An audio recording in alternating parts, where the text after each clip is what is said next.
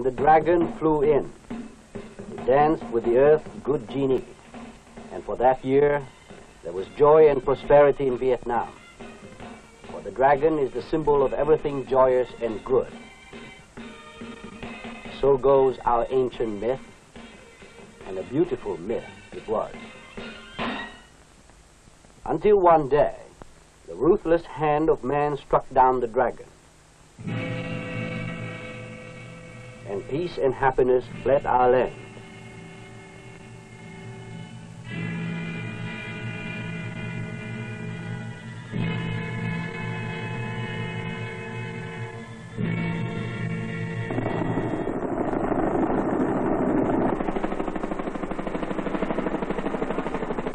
This is our Vietnam, a country in the grip of a vicious war. From up here, our country looks unscarred, beautiful, serene. She doesn't show the ravages of bitter battles, nor the ruthless enemy who would bind the hands and gag the mouth of her people. Yes, this is our Vietnam today. For years that to us are like centuries, we have not known the face of peace. For the hand that struck the dragon had struck us also.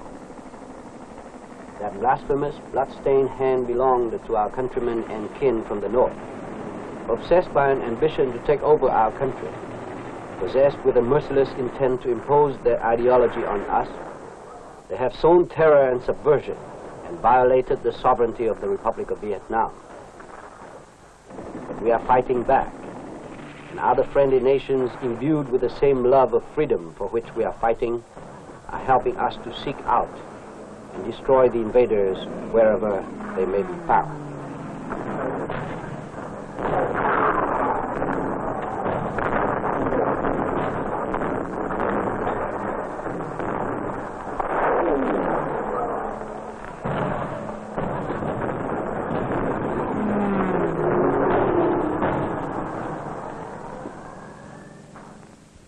Throughout the ages, freedom has always been more precious to us than life. In 43 AD, the Trung sisters left the Vietnamese against the Chinese invaders. "Better die than lose our freedom," was their battle cry. And many Vietnamese died, including the heroic sisters.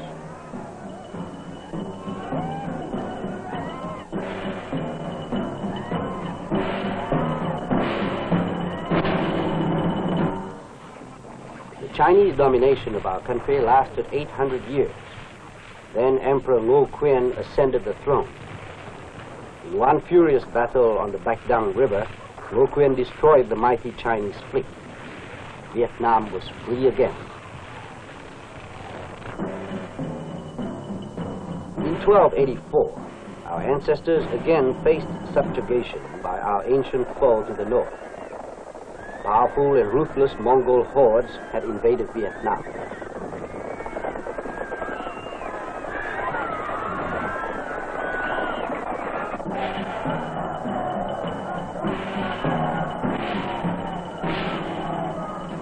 The reigning sovereign, Tran Nhan Tung, summoned the country's elders.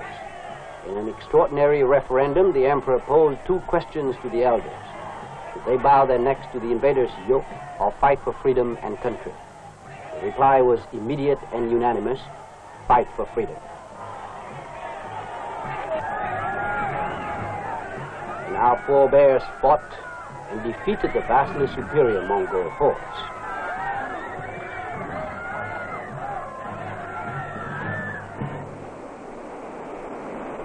Since then, the centuries have tumbled down the waterfalls of time and flowed on.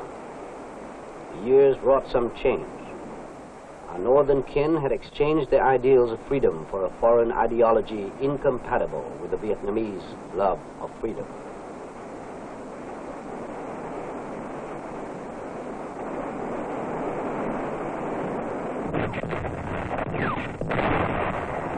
Worse still, they would deprive us of our liberty and right to live along the pattern of freedom for which our ancestors died.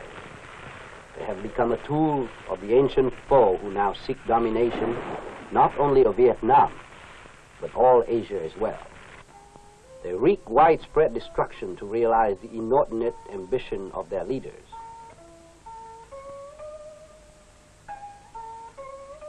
They destroy much that was beautiful and precious to our way of life. They try to ruin our country's progress, a progress achieved at the cost of long years of planning, of toil and sacrifice. They pillage, they maim, they terrorize, they kill and kill, not caring whether their victims are combatants or not, as long as the killing serves their purpose. Oh, they have bathed our once beautiful land in blood and tears. But the blood and tears that wring most our hearts are those of our innocent children. For what have they done that they too must be maimed for life or die in the innocence of their childhood? Yet they too must suffer, victims of the enemy's obsession to turn us into slaves of their ideology.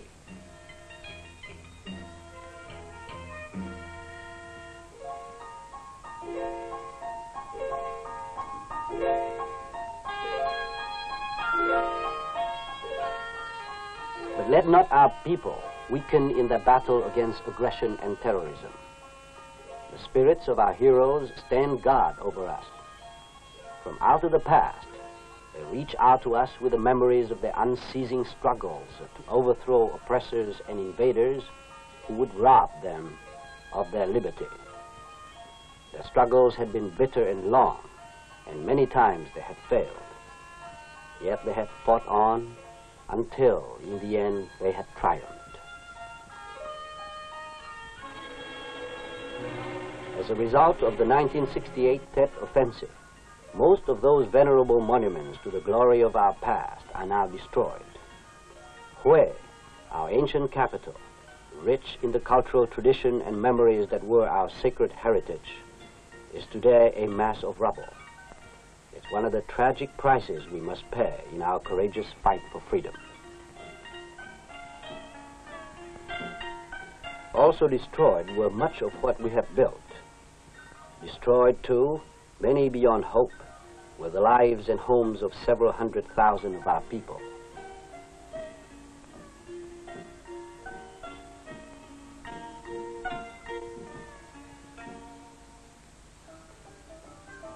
Buddhism has been our religion for centuries.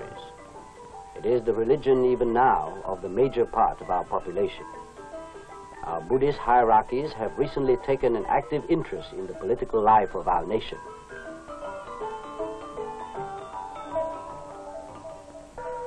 Because of its wide spiritual influence on our people, Buddhism is a powerful constructive force in our desperate struggles to build a free, united, and progressive nation.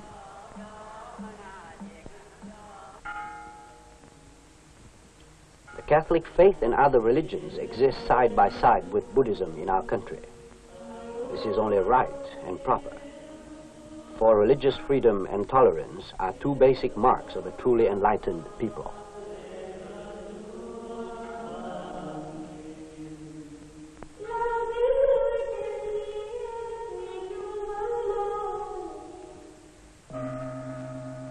Freedom means also the right to interpret our religious beliefs in the light that we see them. This is true of the Hua'ao sect, which bases its beliefs on Buddhism and local religious concepts.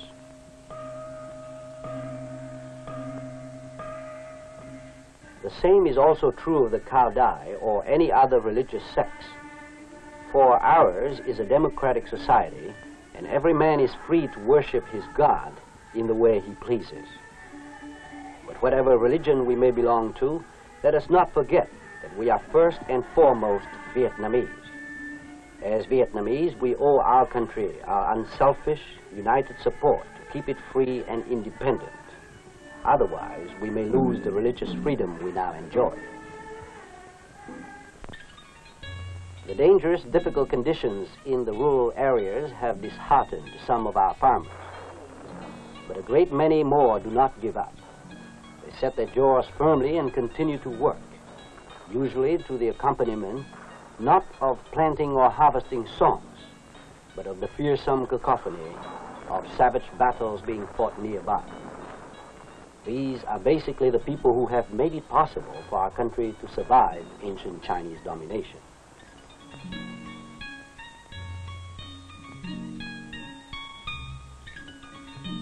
Our farmers have sometimes been referred to as soldiers of the soil. The phrase has assumed for us a meaning that is more than figurative. In these critical times when the vicious foe tries to throttle our economy, the farmer is the soldier who helps nullify the enemy's attempt. Therefore, a farmer who plans his land to fill our people's needs is as worthy as the soldier fighting the enemy in the battlefield.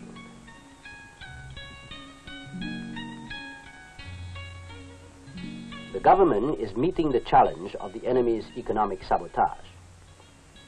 Among other ways, the government helps our farmers to increase their crop yields through improved seeds and modern methods of agriculture and irrigation.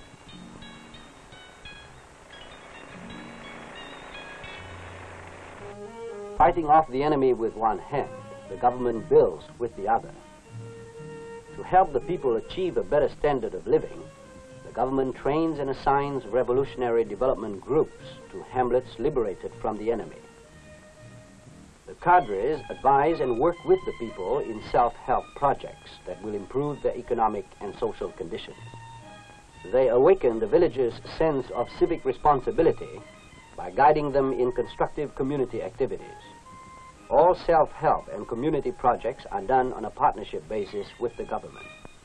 The government furnishes the materials and technical advice. The people provide the labor.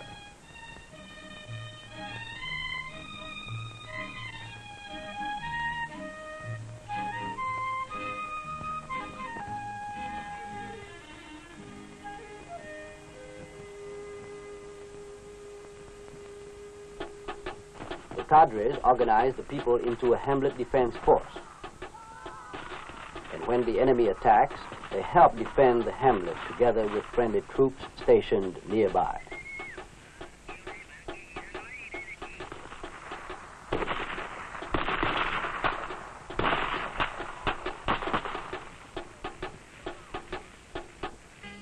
In spite of the raging war, our government has not stopped looking after the welfare and health of our people, for this is one of the many decent attributes of our way of life, that we look on our people not as chattel, but as human beings.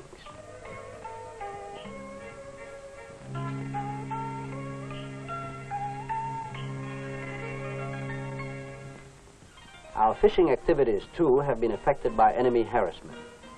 But our fishermen are determined to let neither the war nor the enemy disrupt their means of livelihood.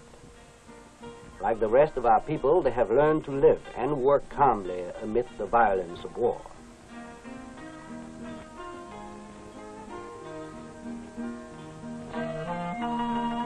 The government has also been active.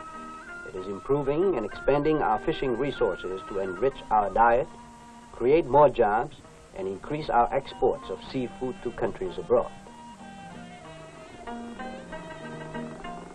In-country commerce is reduced but does not stop. Overland or by rivers and canals, our villagers bring their produce to the markets undaunted by enemy harassment.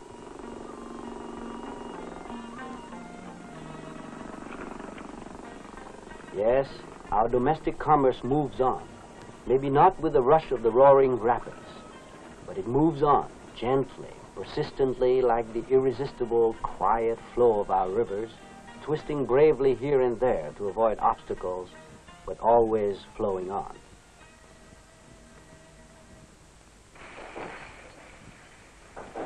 The enemy would be happy to see the economic collapse of the Republic of Vietnam. He knows it would render his takeover of our people less difficult to accomplish. But here again, as on the battlefield, the enemy finds himself frustrated. We have not become weaker. On the contrary, we have been building our economic sinews. We are stronger industrially than we were a few years ago.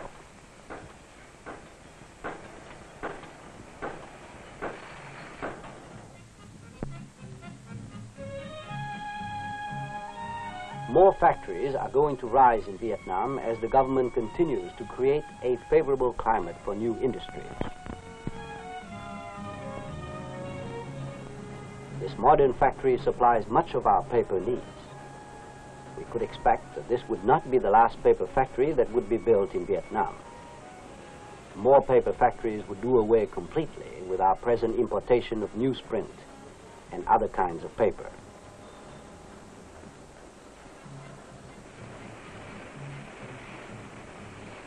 We have been weavers for centuries. It is still one of our most important and widespread occupations.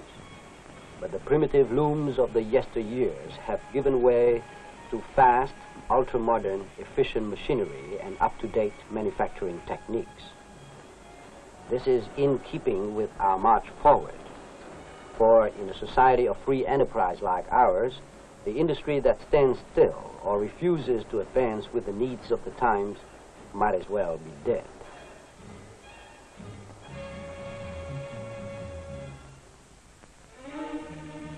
Time and again, war's destructive fist crushes to rubble an accomplishment achieved. But this neither discourages nor halts us.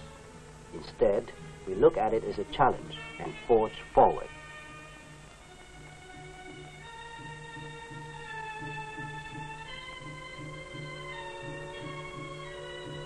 In some untried aspects of our industrial development, the government establishes pilot plans to show the way for new industries.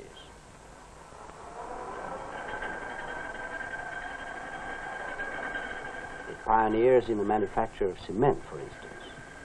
Business participation is a policy followed by a democratic government in any developing country to open new fields of industrial growth. Government participation, however, is limited to industries which do not compete with private enterprise.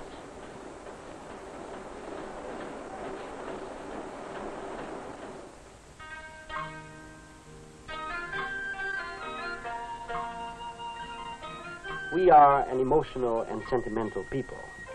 Tears come easily to our eyes when our feelings are touched. But adversity leaves us practical and our eyes tearless.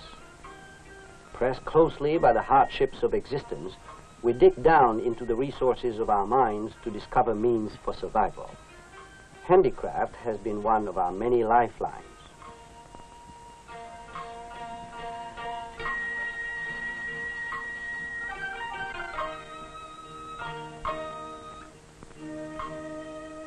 Our history bears us out. We have not existed as a people for over 2,000 years without learning how to survive in the midst of turbulence and adversity. With the Chinese on top of us for half that time, the wonder was that we ever emerged as a people at all.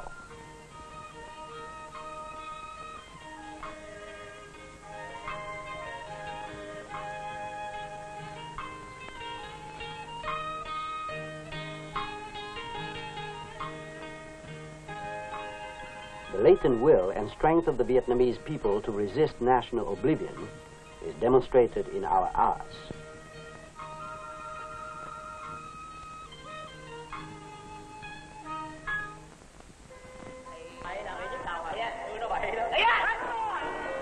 It's also very evident in our drama.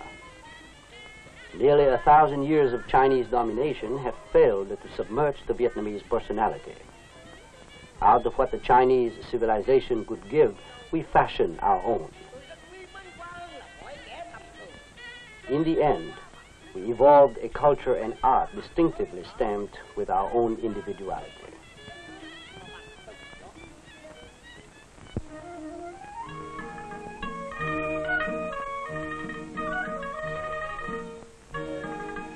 Tenacity, a prerequisite to survival, has even reached into the educational field.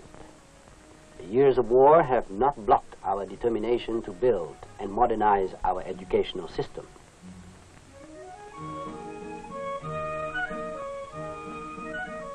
Today, we have government and private universities where before they were practically non-existent.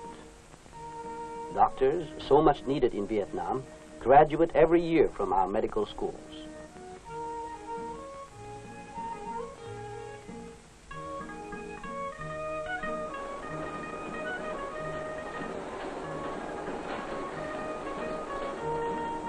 Nor has the government neglected vocational training for the youth of the land.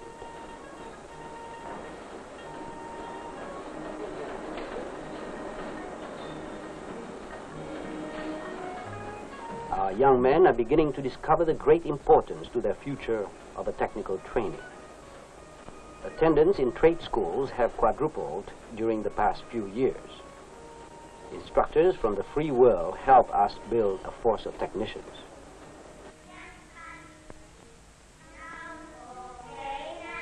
Even more gratifying is the progress in elementary education.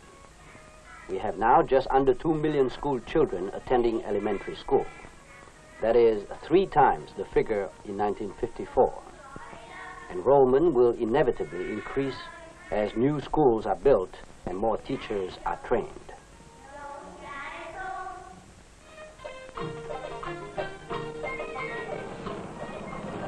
We have recently achieved a giant step in the creation of a representative form of government.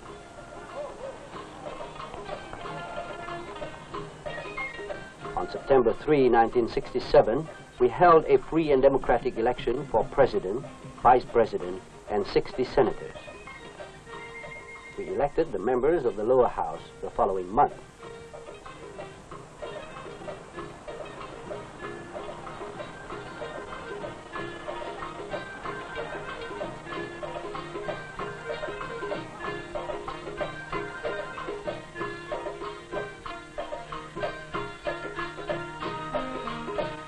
The enemy had always claimed that he represented the Vietnamese people. So he attempted to intimidate and terrorize our people to prevent a large turnout of voters. But determined that nothing short of death would stop us from electing a government of our free choice, we stubbornly flocked to the polls, virtually taking our lives in our own hands. The enemy's terroristic tactics claimed about 900 victims all over the country. But we dealt him a terrible slap in the face by turning out en masse for the election. Of that defiance and determination we should always be proud. No people can be defeated or enslaved who possess that kind of courage. Life goes on. In the highlands, life seems tranquil and aloof. But our mountain people are not deceived. They too love freedom, and the enemy dislikes them for being uncooperative. Also in central Vietnam, along the coast between Phan Thiet and Nha Trang, the Chams live in the centuries-old customs and traditions of their forebears.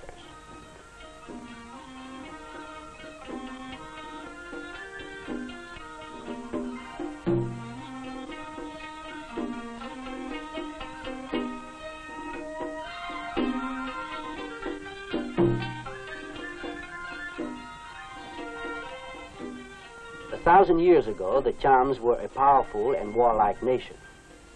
They left monuments to their greatness and power. Like the rest of our people, the modern Chams are contributing to the national effort to keep Vietnam free.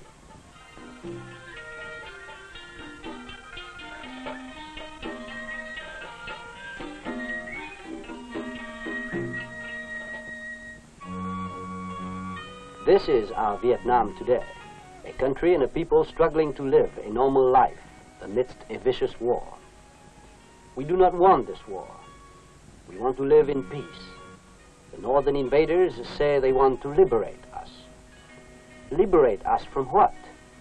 We have freely chosen our way of life. Through the ballot, we have chosen our leaders. We don't need to be. We don't want to be liberated because we are free.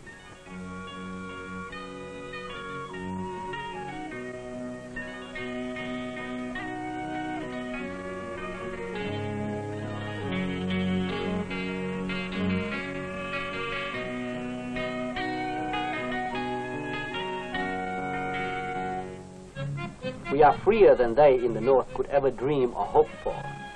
Free from autocratic dictation. Free to do whatever we desire within the rule of the law. Free to go wherever and whenever we wish to go.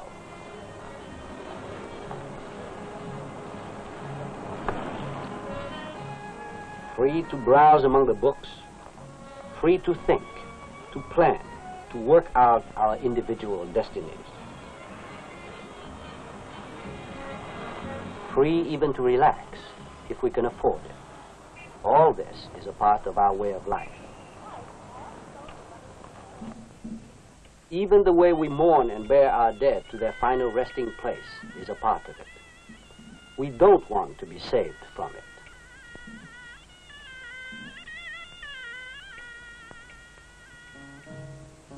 With the arrival of Tet, hope springs anew in the hearts of our people. Expectantly, we ask ourselves, could this be the year? For we mark our new year by the rebirth of spring, and spring signals the renewal of nature. The flowering plants burst into happy, vari-colored blossoms. The creatures of the earth, including man, move with newborn vigor. The spring, we hope, would give birth to light and reason in the darkened minds of our northern kin. We want to enjoy a prosperous tomorrow. We would like to savor the sweetness of a life of peace in full. Not the peaceful existence of slaves, but the peace that comes from knowing that we live in freedom.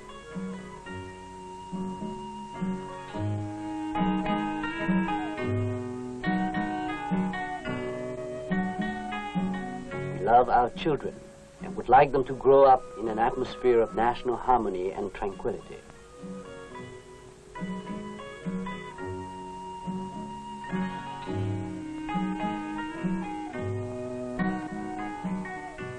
It is true, we pray for peace, and we hope it will come soon. But we won't give up our freedom, never, for the peace of slaves.